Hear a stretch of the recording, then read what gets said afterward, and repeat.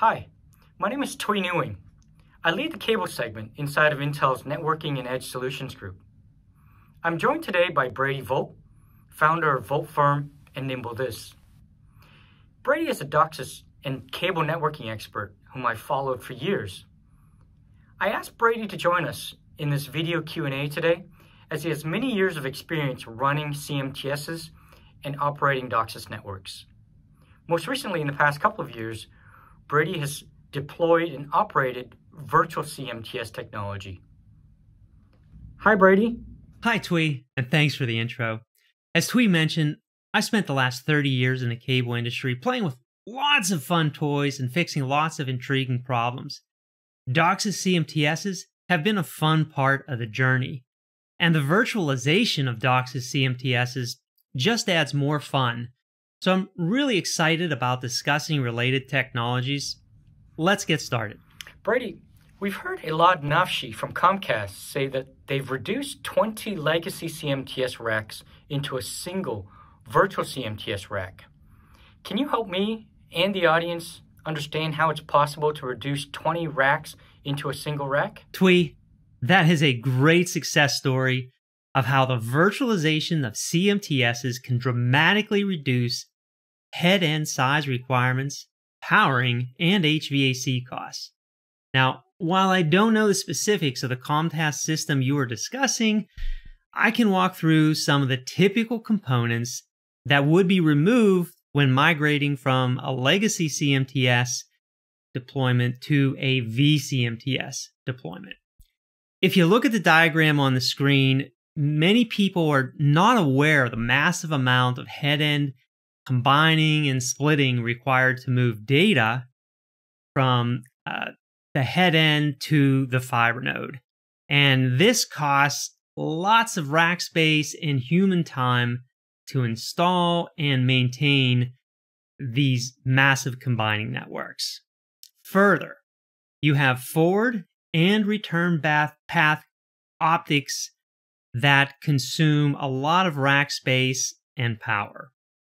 Finally, many cable operators have return path monitoring systems which also take up rack space, power, and HVAC. It all adds up. So when you move to a vCMTS, this all goes away.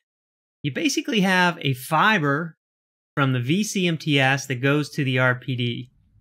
There's a little bit more, but that's pretty much it. Brady, so with so much reduction in racks in the head end, one would assume that there's a significant power savings as well. How much power can be saved when switching from legacy CMTSs to virtual CMTS? And where does the power savings come from?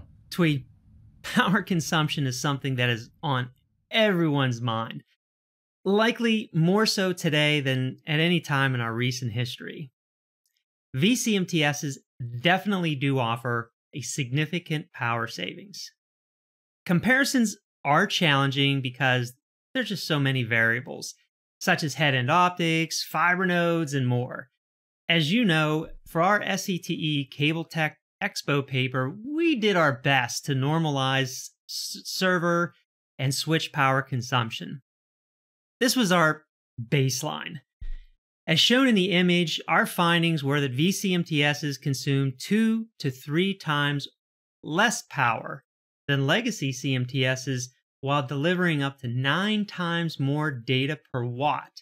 Again, your mileage may vary depending on your exact configuration, but the bottom line is that you will see a power savings using vCMTSs, which is something we're all trying to achieve in many aspects of both our business lives and our personal lives.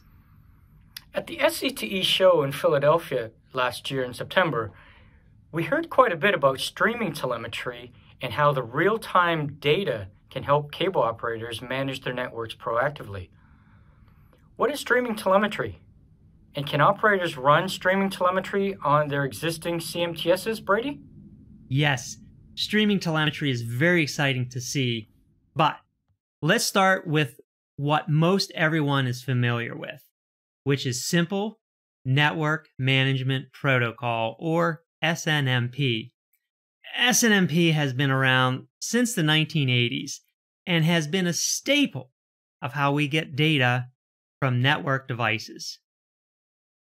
We have had to use SNMP sparingly due to the inherent limitations of compute resources on legacy CMTSs, which means we have longer polling intervals and bigger blind spots in our monitoring data than what we'd like to have.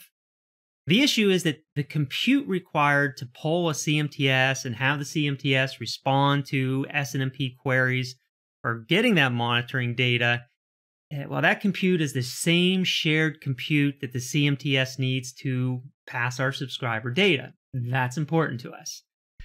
vCMTSs, on the other hand, they have dedicated compute in the form of dedicated CPU cores to process that monitoring data in real time. vCMTS vendors are giving us a wealth of streaming telemetry because of this. In streaming telemetry, the monitoring data we get is more of like a continuous nature flowing from the devices that we want to monitor. This is a native technology in vCMTSs, and it enables us to obtain richer troubleshooting data at a time when we need it most to enable us to support and monitor our 10G networks.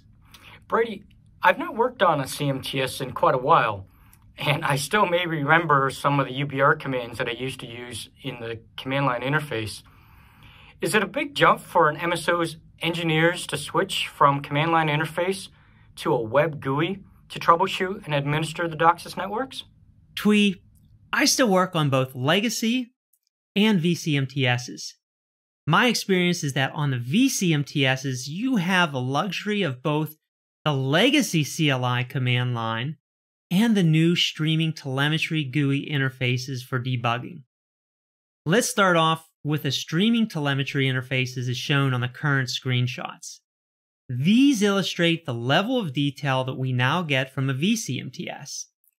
Contrast this with the show cable modem command on the CLI.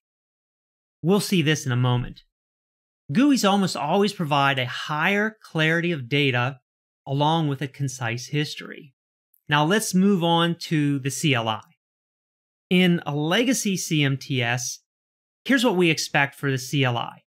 Instant details on the current state of all modems. For the show cable modem command, the show cable modem Thuy command, we see nearly identical information using the identical commands on both the vCMTS and the legacy CMTS. As a DOCSIS engineer, this is the way it should be, at least from my perspective. I like having the fallback of the CLI because I'm comfortable with CLI configuration and troubleshooting when I'm using either a vCMTS or a legacy CMTS. It's the best of both worlds.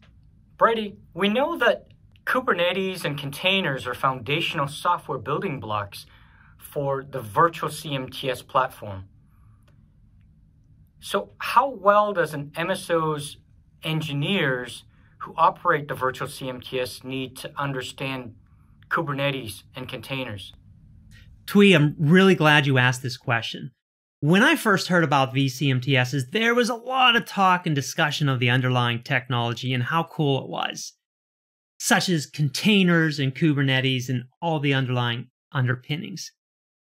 It can sound very intimidating, however.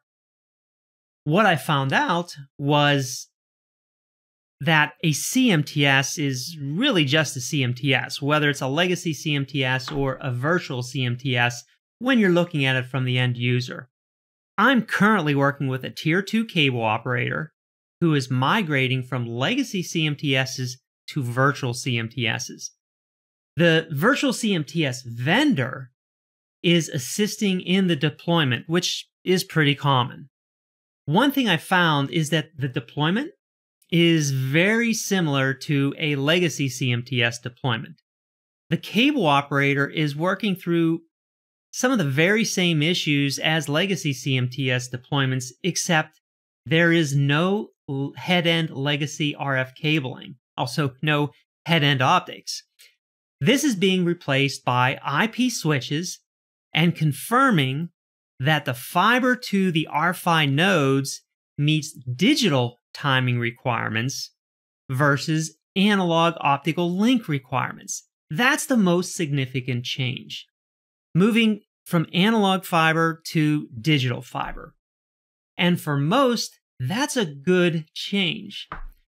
But along this journey, I can assure you that the words container and Kubernetes have never been mentioned one time, nor does it need to be mentioned.